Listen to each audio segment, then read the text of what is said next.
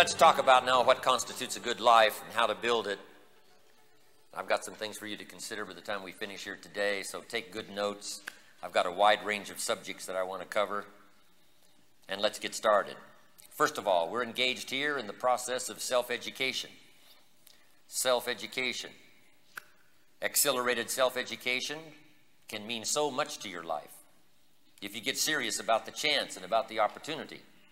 That's why you got to spend the money, got to spend the time, and got to go wherever ideas are being shared for the accelerated chance for your self-education to be meaningful to your future. Self-education. Here's a key phrase. It's not what happens to us that mostly determines our future.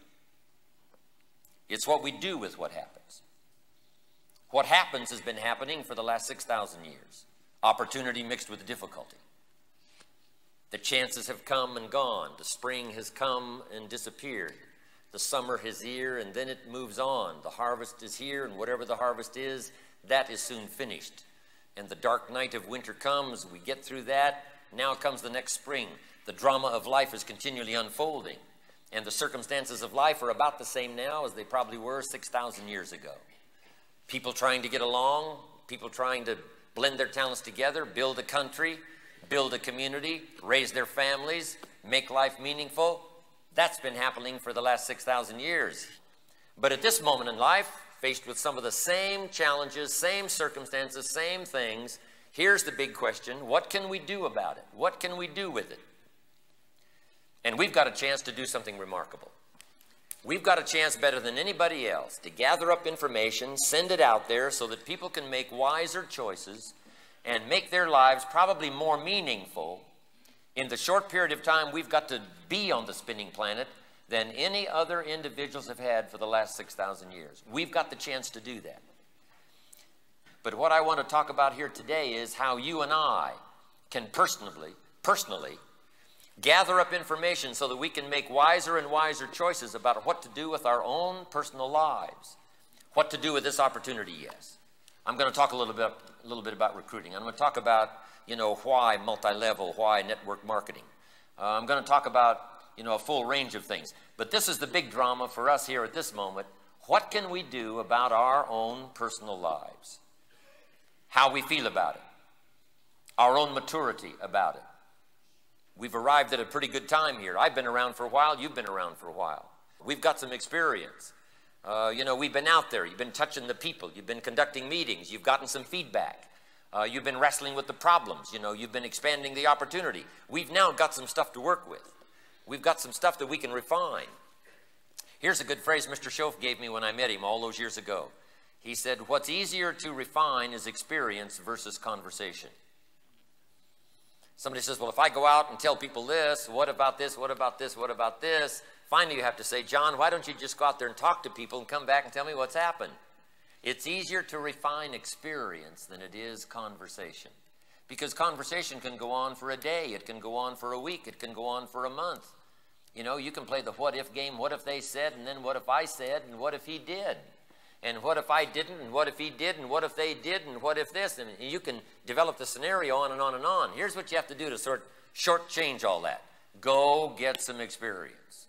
And then come back and say, here's what I said, and here's what he said, here's what I did, here's what they did. Now we can start refining it and make it meaningful to you. So we've got some experience now. You have not come from empty rooms. You've not come from an empty life. You have not come empty-headed. You have not come, just brand new saying, what's this all about? I mean, you've been out there, so you know what it's about. You know how it plays in Peoria, as they say in the political world. You know what the feeling is now on Main Street and some of the side streets because you've been out there. You've talked to the people. You've gathered up some business. You've got it underway. So what a good time to get together and see if we can't refine our experiences. So let's talk about that. First of all, you must be interested in your own personal future. Before you help anyone else, you've got to take care of yourself. I used to use the old expression, you take care of me, I'll take care of you. Found out how short-ended that was. Here's how I changed it to read, I'll take care of me for you. if you'll take care of you for me. I'll take care of me. I'll develop myself for you. If I become 10 times wiser, 10 times stronger, 10 times better than I am at the moment, think of what that will do for our friendship. So the best way I can help you is to help myself. The best way I can help you to grow is to grow myself, right? The best way I can help you out of the ditch is for me, first of all, to get out of the ditch, and then see if I can't lend a helping hand to reach down there where you are and give you a helping hand, get you out of the ditch. So we must be self-interested, but self-interest must be enlightened. Take these notes. This helped me all those years ago, that my own self-interest was okay. That if I was interested in myself, my life, my future, if I was interested in my health, if I was interested in myself, what life was going to mean for me, I found out that was okay, as long as I became enlightened in the process. And the final end of the enlightenment has to be this: everybody wins. And if you'll take that into account, it's okay to be self-interested if everybody wins. And I've just got a few notes for you to take here. Some of you that have been through my leadership before, we talked a little bit about this, but let me just refresh your memory. Enlightened self-interest is okay as long as everybody wins. And here's some unique ideas along that line. The first one is, if you wish to be great, have great accolades, great trophies to put on your mantle, plaques to put on the wall, reputation and accolades from your peers, that's fine. Here's how you get it, though, in an enlightened way, and that is at the service of others. Greatness at the service of others. Greed is simply hoping for something at the expense of others. Hoping for something for nothing. Hoping for more than your share. We don't need any greed. We should legislate against greed when it finds itself in collective places. You're right? Some people should go to jail. We don't need greed in the marketplace, contrary to the movie Wall Street. Greed is not what drives the market. Greed is the evil part that lurks there, as a bit of evil lurks in all of us. Because here's the ultimate goal of life. You might make this note here. The ultimate goal in life is to become the most of the good in us and the least of the bad in us. That conflict resides within all of us. So we must drive that dark side of our nature into a small corner. But now if you become enlightened in terms of self-interest, it's okay, because greatness at the service of others is legitimate, because everybody wins. He that wishes to be great, let him find a way to serve the many. And there's no better opportunity for all of you than to take hold of this opportunity and reach out and serve the many. I know you're on your way. Just start thinking in larger numbers. That is the key to greatness, figuring out ways to serve the many. Now, here's how you get good at it. Start with one or two. Start with whoever's close at hand. Start with somebody next to you. Start with a neighbor. Start with a friend. Start with a relative. Start with somebody. Pass along an idea to someone that's weary, the ancient prophet said, and you've done the greatest of deeds. Speaking a word in season to someone weary. It means start with one.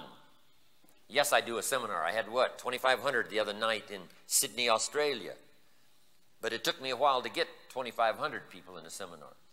My first seminars were 25, 30, 40, 50, and 100. If you would have said, right, you got to go talk to 2,500, you wouldn't have been able to find me. I would have ran away. Couldn't have talked to that many people. But you can then, people now do come and say, Mr. Rohn, you know, 1 year ago, 5 years ago, 10 years ago, 20 years ago, here's what's happened to me, thanks a lot. But guess how that all gets started? One at a time to begin with. If you sit down with someone tomorrow morning and have breakfast and recommend a book, recommend an idea, pass along something to them, they may well come back a year later and say, here's what's happened to me. And you know where it all got started? That breakfast we had the other morning when you said to me, read this book. I'm telling you, that led to another book, led to another book. That led me to take this class.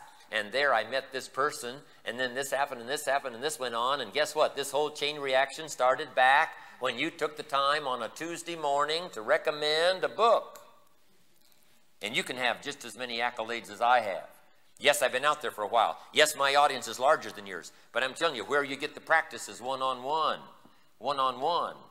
I love to talk one-on-one. I'm probably even better in smaller groups than I am in larger groups. I'm a lot more animated when the room is small, when there's just a few. In my enterprises, a lot more animated. I'm a lot more conservative at this podium. I'm a lot more conservative when the audiences are this large. But when the room is small, maybe once in a while you might have a chance to get in on one of my small rooms where I let it all hang out. But anyway, touching people one at a time to get the practice. Here's how you get the practice to speak to 1,000. You speak to 1, and you speak to 2, and you speak to 3, and you speak to 5. But here's what you must do. Speak with the intent of getting better, so that when the occasion calls for you to speak to 100, you'll be ready. When the occasion calls for 1,000, you'll be ready. Ready to serve the many. That's where fortune is. It is easy to earn a fortune if you render fortunes of service. And it's called legitimate fortune. You don't have to apologize for it. You don't have to feel bad about it. If you have served that many, then you deserve the fortune. You deserve the mega return. If you wish to be great, find a way to serve the many. Here's the next self-interest tip. To be ruler over many, you must be faithful with the few. To be ruler over many. Some of you have got visions here now of building a big organization, and well, you should have. With this opportunity, there's no reason why you cannot. Think in terms of 10, and then 50, and then 100, and then 500, and then 1,000. Before too long, there's going to be some of you, your own organization, when you call a meeting, will be this size. I want to have a chance to drop by when just your organization's key people represents a room full of people just like this. That's going to be an awesome experience for you. But here's what I'm asking you to do. Earn it. Earn the privilege of having an organization of key people this big. I'm telling you, people sitting in this room right now, it won't be long until you will have earned the right to have this many key people in your class. And if I get a chance to come and pay you honor, I will be happy to do that. I love to watch people grow. I love to watch them change. I love to watch them pick up the challenge. Some of you I've known now for just a little while, and already you're making changes. Right? When we get people new, I'm telling you, it's interesting. Right? They're scared when they start. Stand up, forget their name. Couldn't talk for a minute if they had to. Now it's hard to get them off the platform. Be faithful when the amounts are small. Next, to understand that life responds to deserve, not to need. That is the key. Once you understand that little twist of refined education, that life responds to deserve, not to need. The key is to not present your need to life. The key is to present your skills to life. Present your skills to the marketplace. Guy goes to get a job and he says, well, I need this, and I need this, and I need this, and I need this. And the marketplace says, could we please talk to somebody else? This guy's got too many needs. So here's the key. Present your skills. Present your willingness. Present your eagerness to the marketplace. Don't present your illness. Don't present your need. Don't present your wants to the marketplace. The marketplace is not interested in what you want. They're interested in what you contribute. And if you switch around and say, I'm going to whisper my wants to the people who understand, and I'm going to share my skills with a marketplace who needs my services. So life responds to deserve, not to need. The great law of the universe does not read, if you need, you will reap. Here's how it reads. If you plant, you will reap.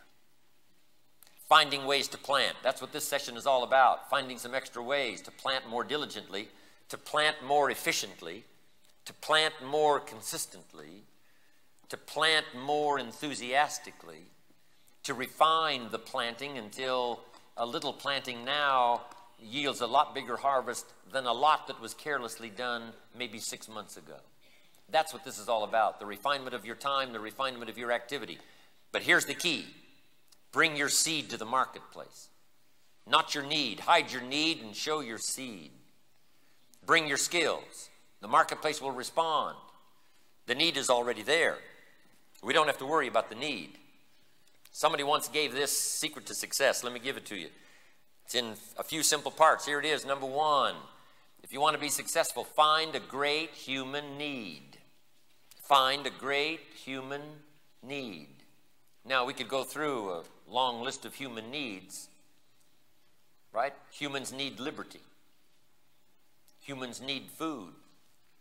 Humans need shelter. Humans need information. Humans need a support system, especially in those early years. Humans need friendship, camaraderie. Here's a major one. Humans need enterprise. We were meant for enterprise. Old Testament says what? 6 days labor, 1 day rest. That is a clear indication. Humans were meant for enterprise. We were meant to make something of what we've been presented with. Seed, soil, sunshine, rain, miracle of life.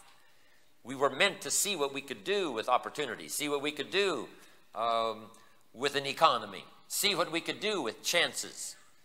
That's what life is all about, enterprise. So if you wish to be successful, find a great human need. Humans need dignity. Humans need self-esteem. Humans need good health to sustain themselves for as long as they can possibly live. Humans need to think beyond themselves. Long list of human needs. But the secret to success says, find a great human need. Then here's the second part. Then find the answer. Now, how can we find the answer? And here's what's exciting. When genius minds get busy, they find an answer. When minds of experience get busy, answers are on the way. When the genius goes to work, you can expect a masterpiece. When a genius begins his task, you can expect a corporate work of art. When genius begins to work, you can expect harmony and symphony. When genius goes to work, good health is soon to follow. When genius goes to work, organizations can be created. Politically, the country can be stable if genius goes to work. If genius rests, if genius is wasted, if genius is not employed, we all suffer. So thank God for the genius that comes and finds an answer to the great human need. Now here's the third part. Number one, secret to success is find a great human need. Number two is to find the answer. And here's number three, to take the answer in quality and quantity of service to the marketplace. To take the answer in quality, and that's up front here, quality service. That's got to be up front with you, quality service.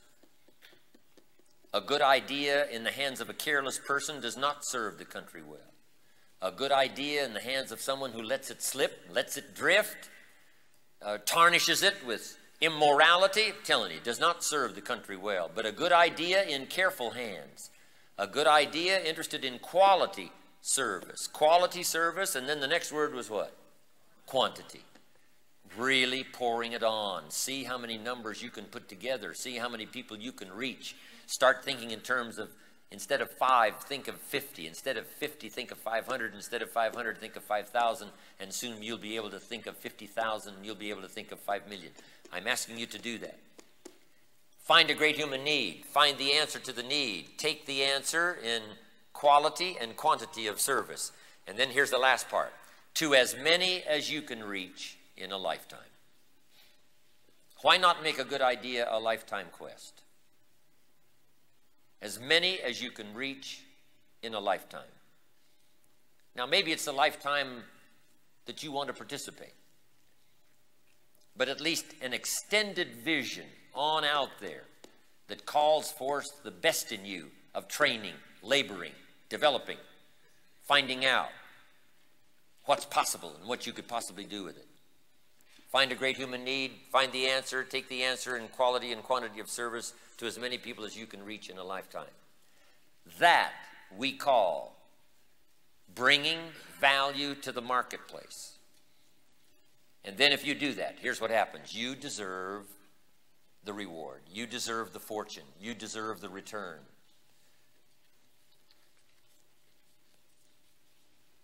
You deserve the pay. Be faithful when the amounts are small. But take up a cause, take up a great human need that's already got now a ready answer. The answer is in the making, yes. The answer is in the development stages, yes. The answer is going to be refined, yes. But there's enough of an answer here now to bring great service to the people in the marketplace. Be faithful. Deserve it. And the return will be yours.